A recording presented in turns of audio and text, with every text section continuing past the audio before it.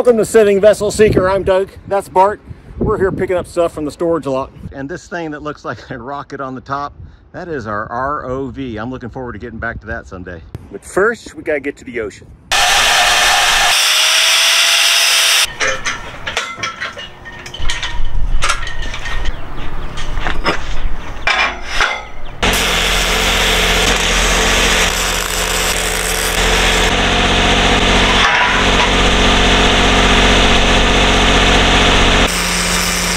Well, the solar panels will get washed off and so will the decks.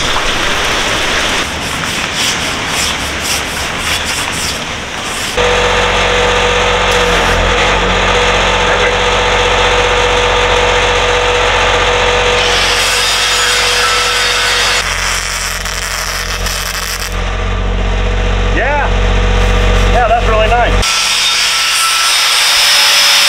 I do believe you got it. He's doing good, Ginger. He is. He's doing good. I mean, no, that's actually good, man. Yeah, we just roll it back. You just finish off the last of it, and we'll grind it all out.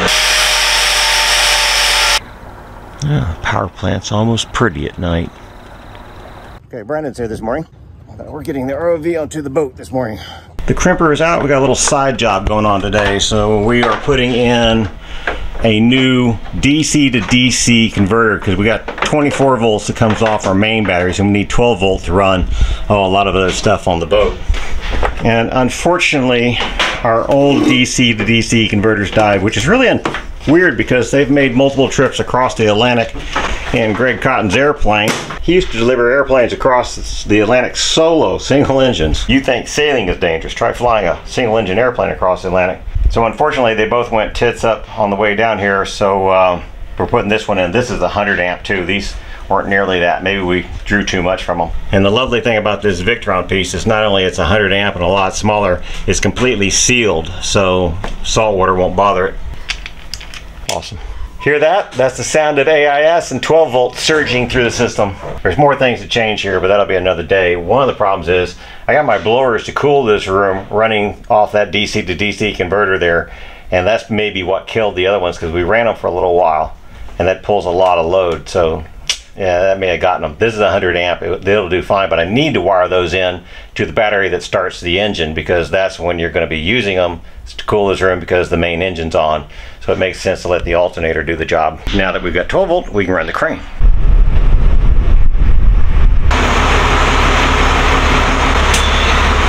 Oh yeah, okay.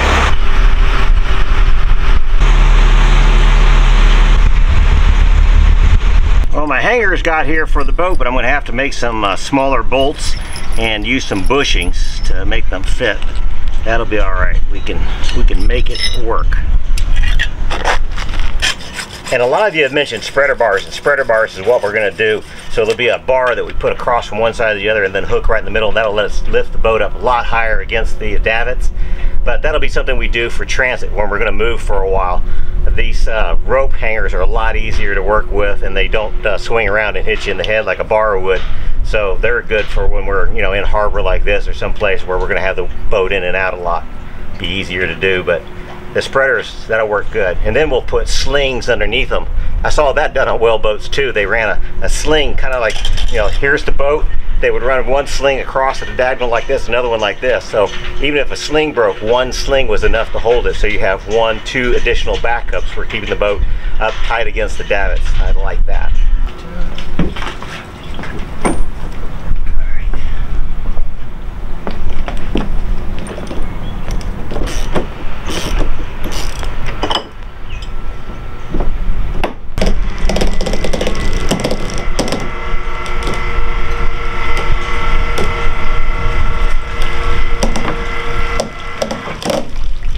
Brandon and I got the yard bolted onto the forward sail. It's ready to go up onto the boat tomorrow. Isn't that a beautiful way to end the day?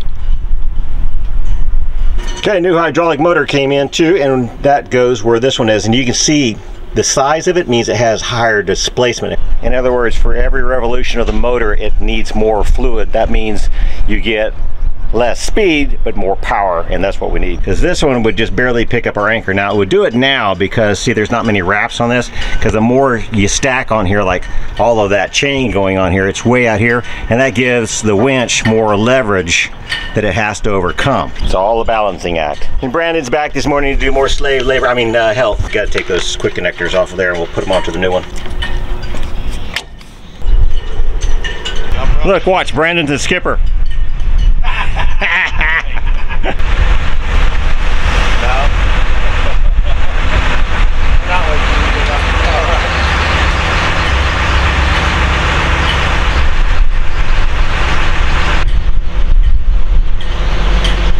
Move down. Stop. Up. Got it.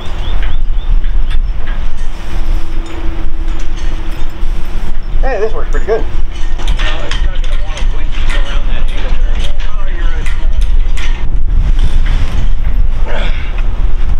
There it comes. No, this is fine.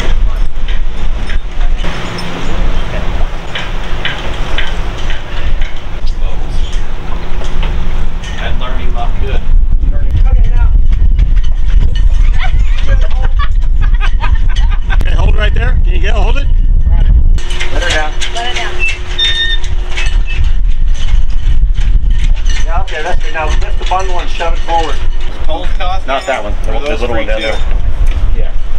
Give it a good yank. You got some water in it. You need Okay, Dave qualifies as a diesel mechanic because he just purchased a Peterbilt. Did you work on your dad's Peterbilts when you were a kid? Yep. Oh, awesome. And so we can set the idle on the pump?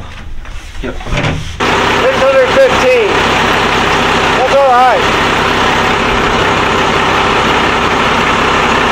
Show me where you adjust the idle again. It's on the back side, that little screw right there. Yeah, listen at the bottom and adjust it up here. Good. Thank You you. don't need much though. I don't, it's, well, you think it ought to not be 6, what is it? I thought it was slower than that. Well, it started out when you first tested it, was like lower sixes. Yeah. Then that's right there after it warmed up a little bit, it was like It comes back up. 670. Well, and that's the thing, when it warmed up, it actually shifted into gear all right without us doing anything. So it just doesn't like that few 50 RPM. It likes them. But I shouldn't be doing that anyway. I should warm the engine up before I start shifting it. Yeah. Contact! Okay. Yeah, Jake has stopped back by again. Howdy. And we have completed another job. That's the bigger motor on there, and that is significantly slower. Wow. Like, really, really slower. But that should have all the torque we need to lift the anchor. All right, we are plumb bobbing our depth here, confirming that it's like everywhere else. Well, that's a little more than 10 feet. So we got 10 feet of water here. Thank you very much, sir. So we got 7 foot of draft. We're gonna call it 7 foot even though we're not. But we calibrate the depth sounder to 3 feet down. Yeah, to tell us that we're in 3 feet of water now. We're good. There's two schools of thought. You can calibrate from the surface down to the bottom. That's one way of doing it. If you're on a boat that's going to change a lot, tugboats do that because they take on a lot of fuel. They sit a lot lower in the water. We don't actually change that much, and I just give us a little extra and we're good. Are you photobombing? All right, so minus 2.5 feet is the distance. That's how far the transducer is above the keels. So that's right. Yeah, that makes sense. So we set it down here, which then changed the depth of the system Everywhere. everywhere. So we have it on the alarm, we have it Sweet. here, So, and here, and yeah. we should have it. Now I need an alarm set for like, I got 3 feet under the keel now. I want the alarm to go off when I have 5 feet under the keel. Okay. Shallow depth alarm? Yeah, shallow depth alarm. Cool. Excellent. What's this? Just a big wall of. This is the wall of departed crew. This is Super Dave's plaque. Do you want some help holding it or something? Yeah, would you put your finger on there? Yeah, absolutely. Super Dave taught me how to cast metal, helped me weld the two halves of the boat together one day. Hell of a guy. His house was full of CNC machines and mills and lathes and guns, and he had little pathways through the house to get from one place to the other, and coffee makers. He roasted coffee. Sounds like a good day. He made his own roasters. Well, Well, if you have that many CNC machines, you pretty much make everything. He built my my burner for my furnace. So, Jake, we don't want you on this wall very soon. Do my best. So here's the Super Dave. Okay, this is another weird little job. This pump back here in that well has a proximity switch on it. In other words, it's not a float switch. It actually has an electronic gizmo that measures the distance to the water, but pumps and then it shuts down, it pumps again, it shuts down like it's doing now. And it pumps it through a check valve, so it's not getting fed back in there. It's just what comes back off the impeller. It doesn't do it every time. No, it doesn't. There, it's on. Yeah. Yeah, so that's what it normally does. A little one and then a big one, and then it just keeps on doing that. Except now. Maybe it's just taking it out and cleaning it. Who knows? Anyway, I'm not giving a big hurrah to proximity switches. I also have a problem with the one up front again. This one has a float switch in it, and its problem is it's not getting bounced enough. Maybe under sail it would be fine, but if you jiggle it, it works. Pumps the water down, turns itself off, and behaves itself. But you gotta kick it. Do what? Get a stick and poke it through the crack. That's your engineering solution. Okay, it would work. Yeah, there it comes. See, that looks clean. Yeah, that's pretty clean. Oh, hell. See, it had a ridge on it last time. I polished it down, sanded it up, and it worked for a little while. But now, I don't know. So the float switch pump doesn't like turning on, and the proximity switch pump doesn't like turning off. So I have the worst of both worlds. Why just get like a regular old pump and then run a switch to it then, and then make people use it whenever they take a shower? Yeah, that's what some people do. I've seen that on boats. So both of those are Harbor Freight pumps, so you could say it's something we should expect. So if you got a recommendation for a pump that the float switch actually works, let me know. Venture touring bike. Venture touring. So cute for something that can remove a toe. We're gonna have to relocate him. This is a dangerous place. Bird will find him. Say hello to YouTube. Hello YouTube, I will grow up big and bite your fingers off. Act like a rock, there's birds around. See, my problem with this bike is it's way too big for my stubby little legs, but it is a Yamaha. You stand on the foot peg to get on it? Look, I got tippy toe on this and I'm 3 inches off the ground on the other side.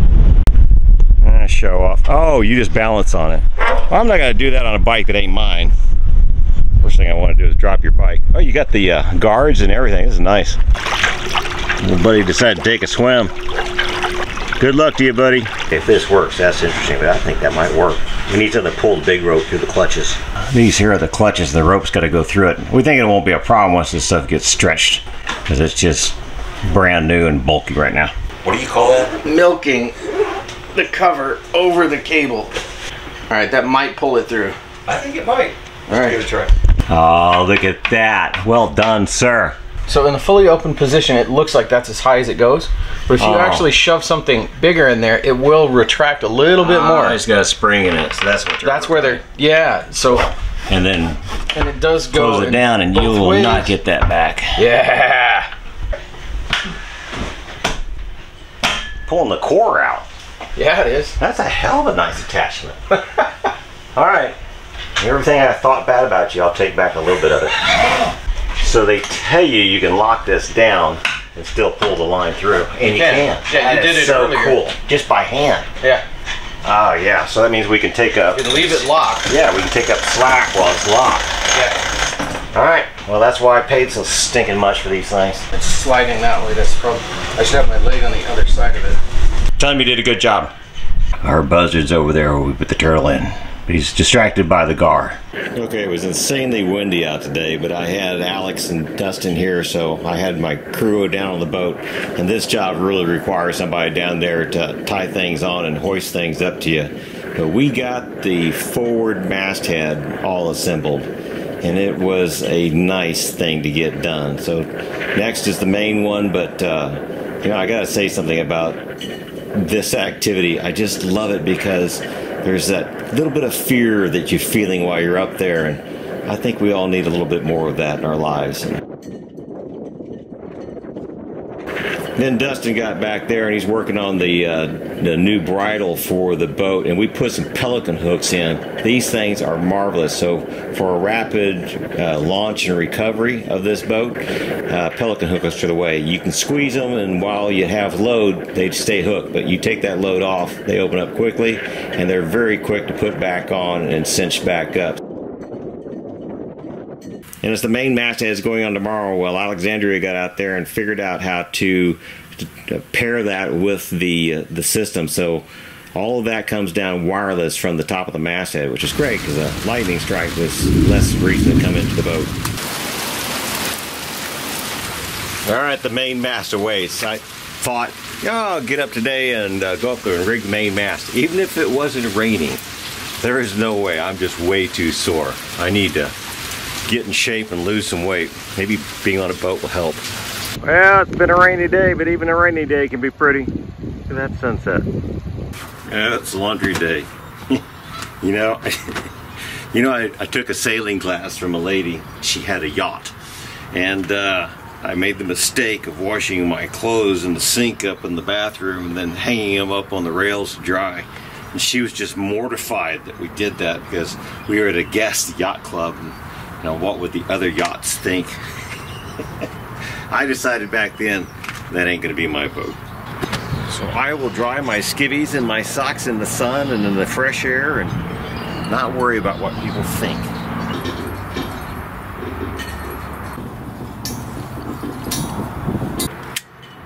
Okay, yeah, like that.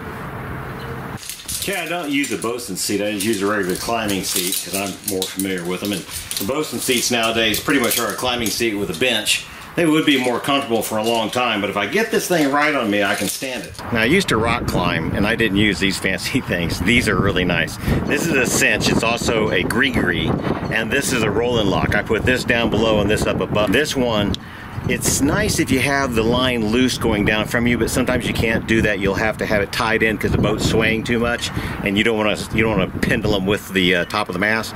But if you can have a nice day, like today, I think, I'll use this because then I can pull the rope up and I can move this up really easily. Otherwise, I gotta have my hand down and gotta push it up. It works well like that too, but something to consider. Little man climbing goes at the top, hand goes at the bottom.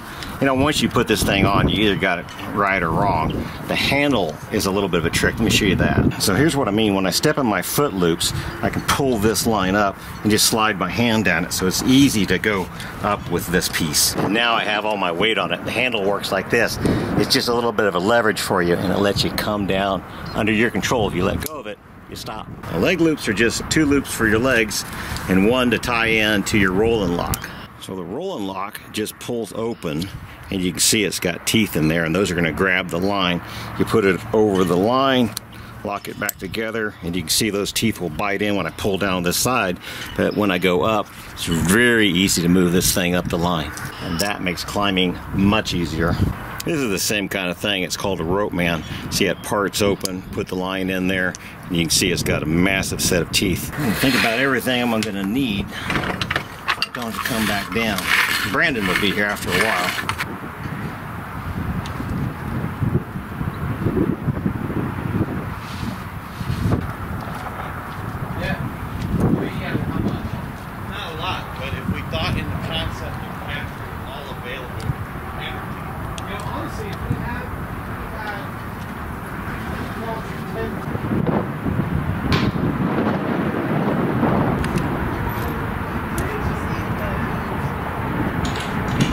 This is a much nicer day to be up on the mast. The wind is not blowing much. And look at there.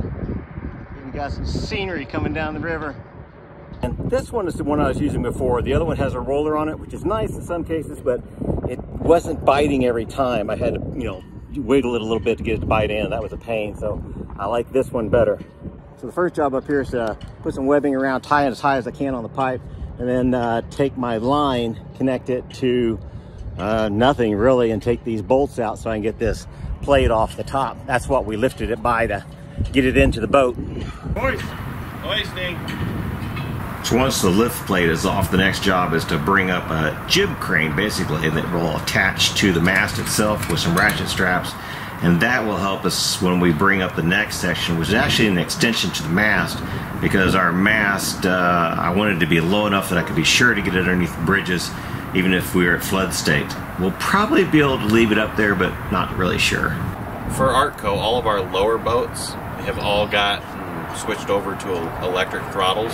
Yeah. So when you go from, you know, in gear to knocking it out of gear, yeah, with an air throttle, when I do that, you hear because it's releasing the air. Right. Electric doesn't do that. Well, over at Ingram, they actually programmed in to where these throttles make that noise because the pilots are so accustomed to hearing that noise, they couldn't tell that they were out of gear because they never heard the Pavlov's dogs. Yeah, see? Well, I didn't get done nearly as much as I wanted to, but you know, it is what it is. The worst thing you can probably do is be up there and be tired and stressed and trying to get it done and in a hurry, and you make mistakes. So I'm not going to do that. Instead, I'm going to go sailing with Charlie. So we'll see y'all later. So until next time, I hope you go out and do something that scares you a little bit. Fly a plane solo across the Atlantic, ride a motorcycle, climb a mast, do something. Makes life much more enjoyable. And send us your photos. What'd you make today? happens. You know, look at that. Isn't that cute? No, not these guys. Mom and Dad had the kids out for a little swim and stroll today.